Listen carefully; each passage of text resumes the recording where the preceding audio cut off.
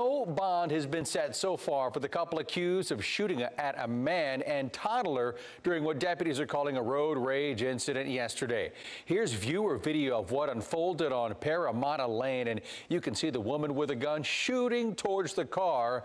That car then sped off. Nasli Ortiz is charged with aggravated assault with a deadly weapon, and Benjamin Green is charged with aggravated assault. ABC 13 reporter Daniela Hurtado joins us live from the jail in downtown, where they're being held. Couple now identified as Nasli Ortiz and Benjamin Green. They were arrested at this gas station 5 minutes from the scene of the crime.